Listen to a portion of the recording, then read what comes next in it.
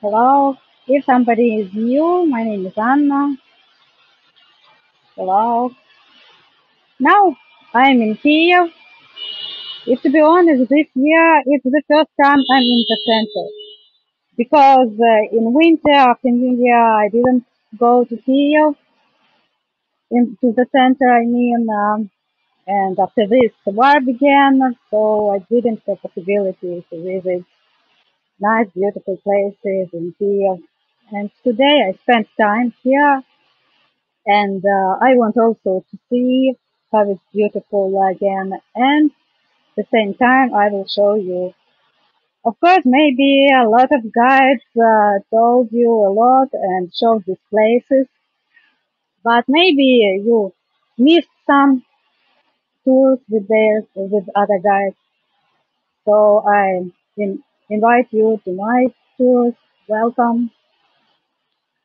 And now we begin our tours on from the territory of Golden Gate.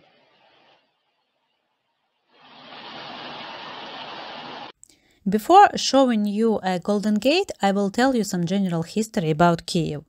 The history of Kyiv officially begins with its founding year as 482, but the city may date back at least 2000 years.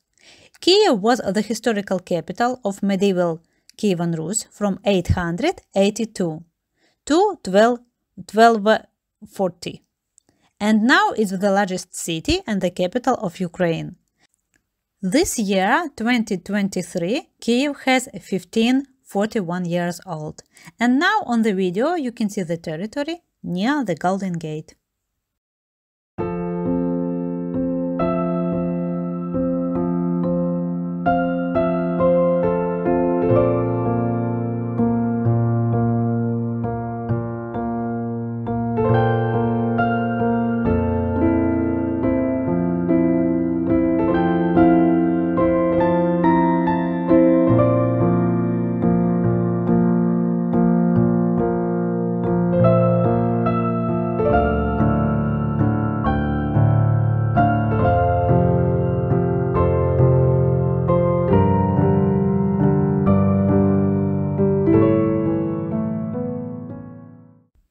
The Golden Gate of Kyiv was the main gate in the 11th century, fortifications of Kyiv, the capital of Kyivan Rus. It was built by Yaroslav the Wise, Grand Prince of Kyiv, in Byzantine style. The Golden Gates were built in 1017, 1024. At about the same time, the Saint Sophia Cathedral was erected. It was one of the three main entrances to the walled city. The last two have not survived. The city of Yaroslav was located on the area of the more than 60 hectares, was surrounded by the moat with water, 12 meters deep, and a high rampart, 3 and 5 kilometers long. Sophia Cathedral was located in the center of the city of Yaroslav. The gate was damaged during the Mongol invasion of the 13th century, but continued to be used, often for ceremonies, through the 18th century, although it gradually fell into ruins, then buried underground, and finally this landmark was lost to the cityscape for nearly 50 years. In 1832, excavations were carried out and the crumbling ruins of the once magnificent entrance were discovered. The walls and sections of the arch that remained were reinforced with buttresses and protected with iron plates. In late 19th century, the Golden Gate public garden was laid around this antique monument. In 1979, a pavilion was built over the ruins to protect them and recreate the original look of the gate. The pavilion was completely restored in 1982 and mark the 1500th anniversary of the city. A bronze statue of Yaroslav the Wise with a model of Saint Sophia Cathedral in his hand was later added to the park that surrounds the gate.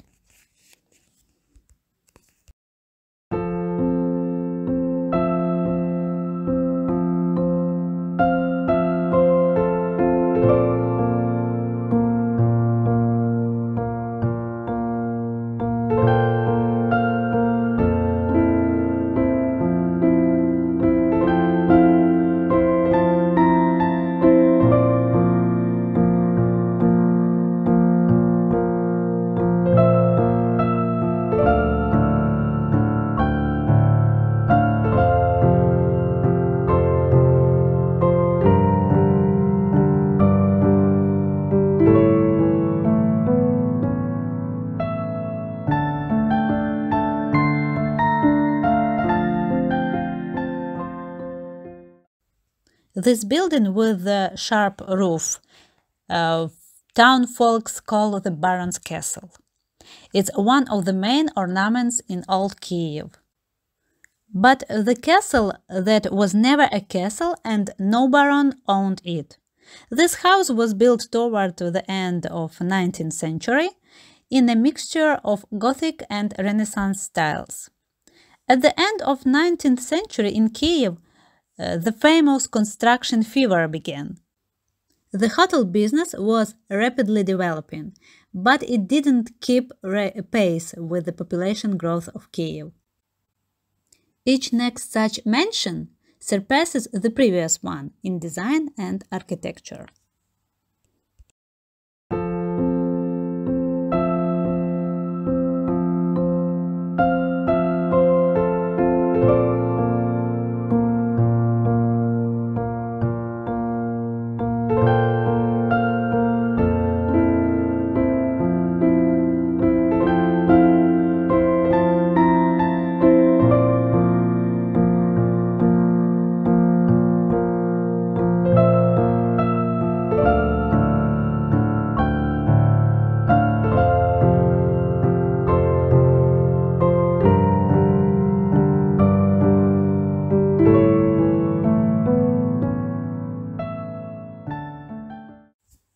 Very interesting is the story of this monument. The grey Persian cat Panteleimon, who lived in the restaurant opposite the Golden Gate in 1990, became the prototype of the statue. This cat was very famous and favorite not only for restaurant workers, but also of visitors.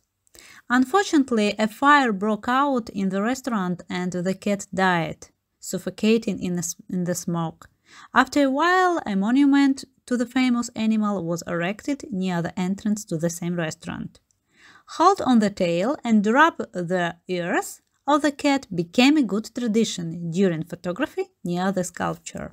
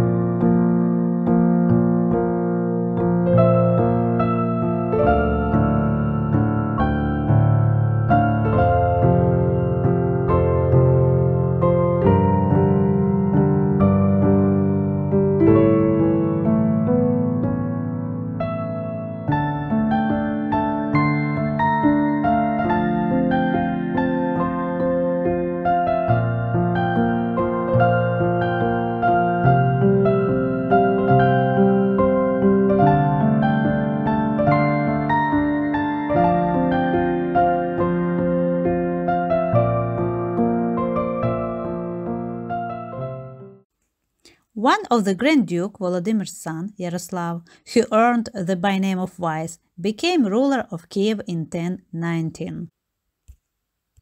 As the Grand Prince of Kyiv, Yaroslav focused on foreign policy, forming alliances with Scandinavian countries and weakening Byzantine influence on Kyiv. Yaroslav was married twice. He had one son from first Norwegian wife and 10 children from second wife, daughter of the King of Sweden. Most of the children was married to foreign princes in different countries of Europe. Yaroslav was known for promoting unity among his children and emphasizing the importance of living in peace. Yaroslav's rule, which ended with death in 1054, was marked by a further expansion of his state and suppression of attempts of local rulers to overthrow Kyiv's domination. Under Yaroslav the Wise, Kyiv grew in size and acquired many new churches and other buildings, and special emphasis was laid on architectural magnificence. New fortifications were built to strengthen Kyiv's defense works. It's known that Yaroslav established a library, the first of its kind of Kyivan Rus, at the cathedral. The library contained hundreds of books, a considerable number of those for those time. At the library, books were copied and translated. Yaroslav's sons developed the great Kyiv-Pechersk Lavra monastery.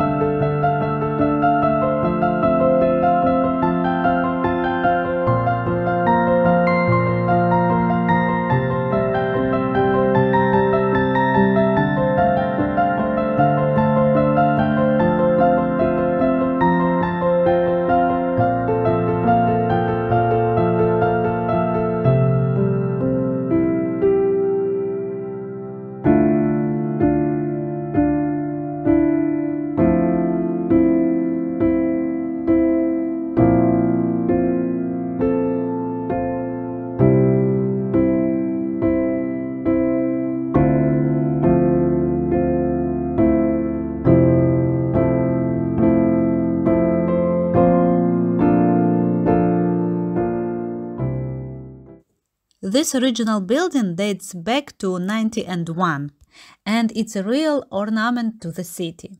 Back then, it was the tallest building in Kyiv. But we are talking about a residential house.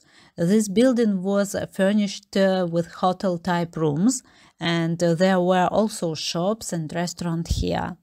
Then the editor's office for Soviet propaganda and agitation magazine was housed in the former furnished rooms, and many other rooms were converted into various office premises.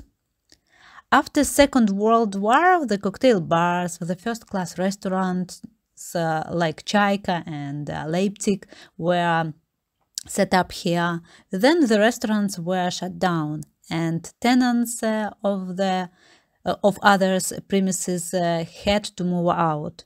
Since 1990, the once magnificent building had been deserted and destroyed. More recently, it has been restored. There are plans to rebuild this house as a 5-star hotel for 220 rooms, but this building is still empty, unfortunately. Kyivans and guests of the capital city appreciate this building for its originality, but you see, it's really beautiful.